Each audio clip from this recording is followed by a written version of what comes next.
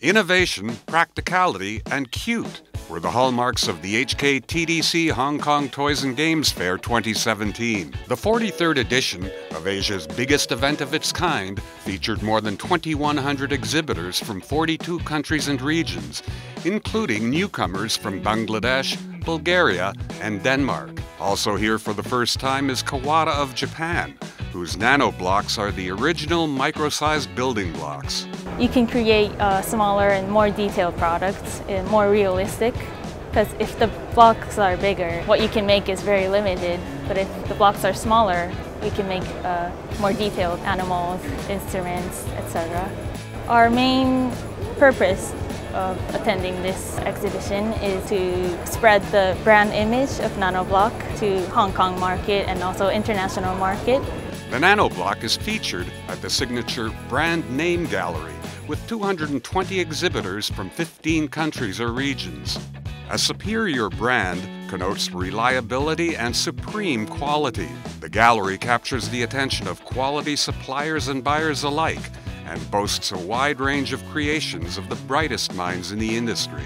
Toy expert Byrne conducted a seminar on the trend toward STEM toys. STEM stands for science, technology, engineering, and math, and it's become a big trend in the toy industry. It's a really new way of talking about educational learning and really the basics of learning for preparing kids for academic success later. I definitely think the next big wave is taking STEM from being a marketing gimmick or a marketing moniker into something that's really integrated into the toys. And we're seeing a lot of that with science toys that really engage kids and they're fun. Technology as well, engineering, and math not so much, but math is definitely all about thinking and sets and all kinds of different components of math that isn't necessarily 1, 2, 3 and addition and subtraction.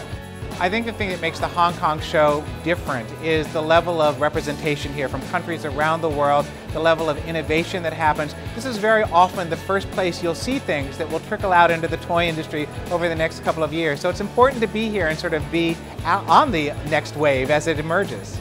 Soap Studio, and a collaboration with renowned artist B-Wing, features an all-new Series A family. B-Wing, she got a lot of female fans, so I have a crazy idea 2 years ago. And why don't we create our own superhero that is more captured to female or mutual people? So that's why we came up this project, and I want to link up with B-Wing and DC Comics to recreate our own Batman, Superman, Harley Quinn, or the Justice League superhero. The superhero market they capture is the male is around 95 to 98% to the male market. So we cross over with B-Wing, we can capture more female market. In the Smart Tech Toy Zone, Kids Logic provides a spectrum of collectibles. It looks like the real fighter of F-14. We try to follow the details of a real aeroplane. And then the speaker, I can show you down there. When they get it home, it's not just a statue. Yeah, it can play music as well. As an adult collectible brand, we think it is a mature time to try this market. We usually go to collectible events, but nowadays we want to expand our brand to more like entertainment products. So we think these events really suit what we want.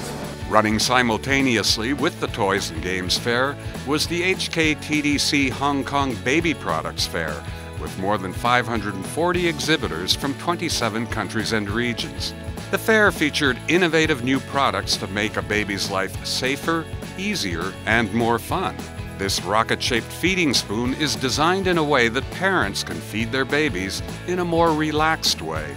And this milk temperature monitor takes the temperature of milk or water inside the bottle as soon as it's put on the mat. Tens of thousands of buyers checked out the Baby Products Fair for their next top-selling items.